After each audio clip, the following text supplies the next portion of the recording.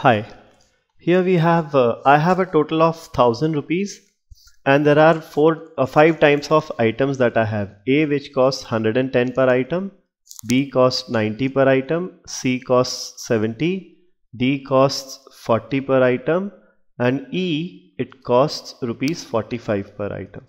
Okay, so now it's given that there are certain conditions given to purchase any of these items, and after that for each item that I purchase I earn 1000 points, and for each rupee that I don't spend I get a penalty of 1500 rupees. So my objective is to maximize the number of points that I earn. So how do I maximize the points I earn? There are two ways of doing this. First is to maximize the number of items that I purchase, and next is to minimize the number of rupees not spent. Number of rupees not spent, I have to minimize this. So I will try to buy as many items as possible for the whole 1000 rupees. Now how do I buy maximum items for 1000 rupees? This is possible when the price per item is the least. So now price per item is the least for which of these articles? Let's see. Now it's given that for every item D that I purchase, I must also buy 2 items of B. So let's see. So if I purchase 1 D, it means I must purchase 2 B's as well. Fine.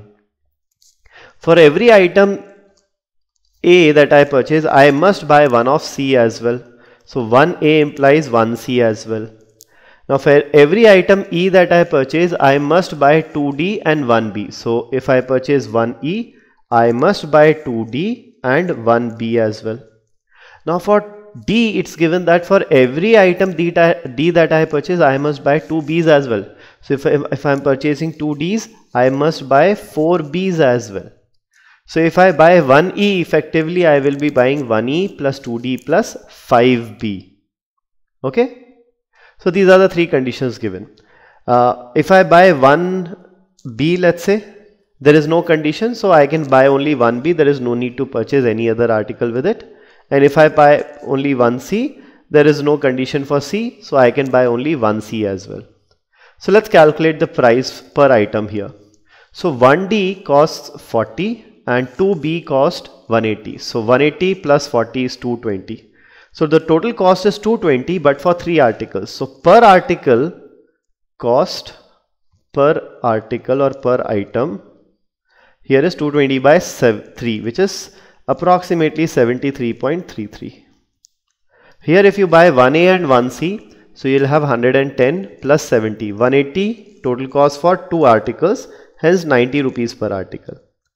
Here you have 1E which costs 45, 2D will cost 80 and 5B will cost 450. So 450 plus 125 is 575 for how many articles? 5, 7, 8 articles. So this becomes 8 7s are 56, approximately 72, approximately, right? Next is article B. B costs only 90 rupees and C costs only 70 rupees, right?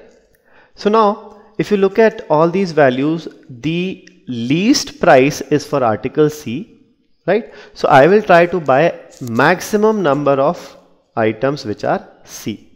So 1000 divided by 70 is approximately 13 point something, but point articles you cannot buy, so you'll buy 13 C's. So 13 C's, the cost of 13 C's will be 13 into 7, which is 910 rupees. So I still have 90 rupees. If I don't spend that 90 rupees, I will earn a penalty of 1500 per rupee. So I cannot do that. So the remaining 90 rupees, how can you spend remaining 90 rupees?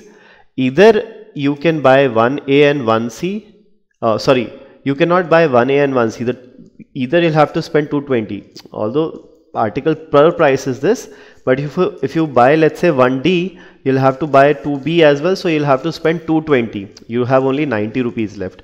Here you have to spend 180, here you have to spend 575, here you have to spend 90 and 70. So if you have to spend 90, either you can buy B or C. If you buy C, you will still have 20 rupees remaining and that will incur a penalty. So don't do that. Best way is to buy 1B. So effectively you buy 13 Cs and you buy 1B. So you buy a total of 14 articles or 14 items and you spend the full 1000 rupees such that you don't earn any penalty. So the maximum points, so to maximize the number of points, the number of articles that I must purchase is 14. Option B is the right answer here. Thank you.